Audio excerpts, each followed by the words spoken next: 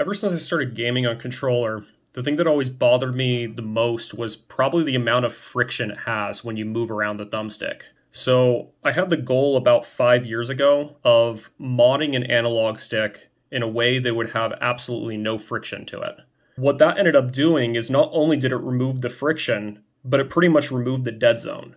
So it always rests pretty much back in the same place all the time. So you could see on the normal analog, it drifts around a certain amount, stays in its angles, where my analog always falls back right into the same area. You could actually see the numbers out there. So that is the actual deviations. Now here's one thing that's interesting. If I'm tilting the controller around, it actually picks up a little bit of signal. So let me show you guys this happening in game. You can see just the weight of the analog is actually able to shift my aim around. To understand how this works, this is what a standard analog gimbal is. This is what's inside most of the controllers in the market.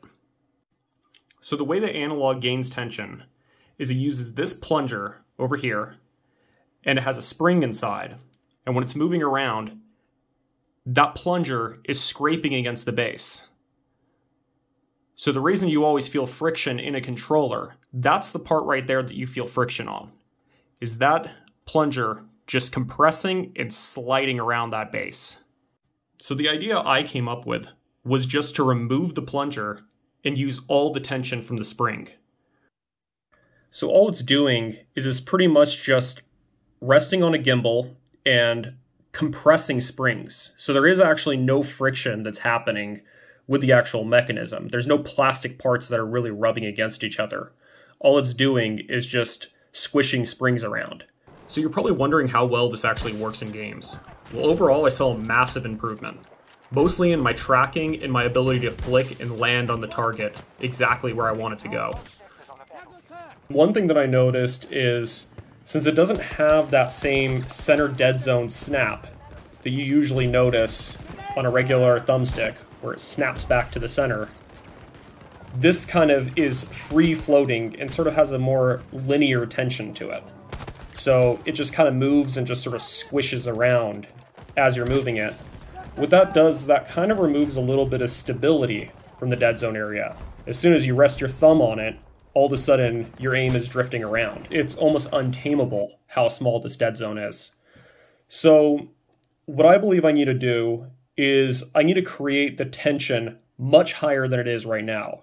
Right now the tension sort of matches a normal analog stick, but I believe I need to double or even triple the tension on it, which also this is going to create a lot more accuracy. Having a higher tension with no friction should be able to have you pinpoint the exact angle of deflection you want much easier and remove a lot of the shakes that are happening in your hand.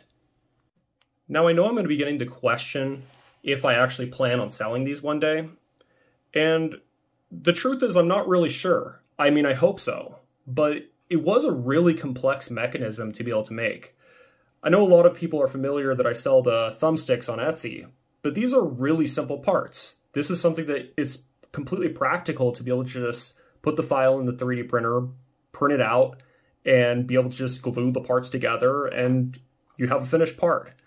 But with this is a really complex, very, very precise mechanism I had to make, and it's also super delicate because it's all made with resin 3D printed parts.